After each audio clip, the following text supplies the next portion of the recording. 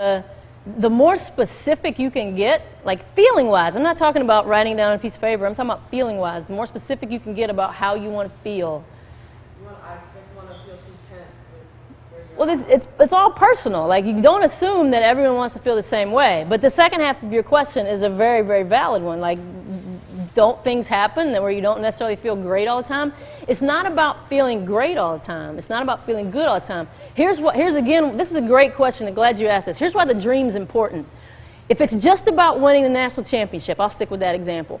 If it's just about winning the national championship, I can't really get excited about that when, you know, my shot's not falling, my coach is yelling at me, I'm injured, I don't really like my teammates, you know, I'm not really having fun, I don't like going to practice, maybe I don't like, you know, I don't like my coach, all kinds of reasons. Maybe something's going on in my personal life.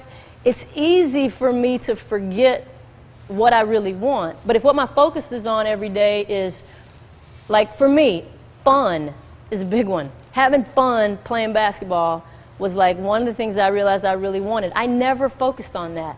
All I was thinking about was, you know, being good, playing more minutes. That was a big one for me. I didn't want to sit on the bench.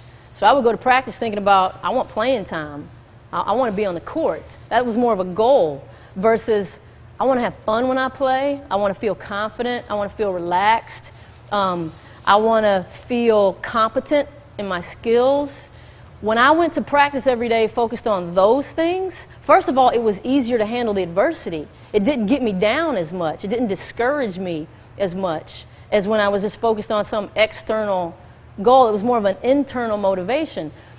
I can't control my playing time, but I do have some control over whether or not I have fun when I'm out there.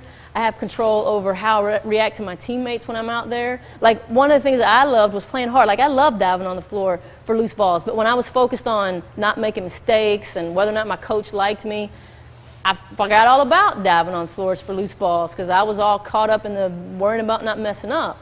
So my point is not that you always feel good. Of course you don't always feel good. All the more reason to have your attention on how you want to feel.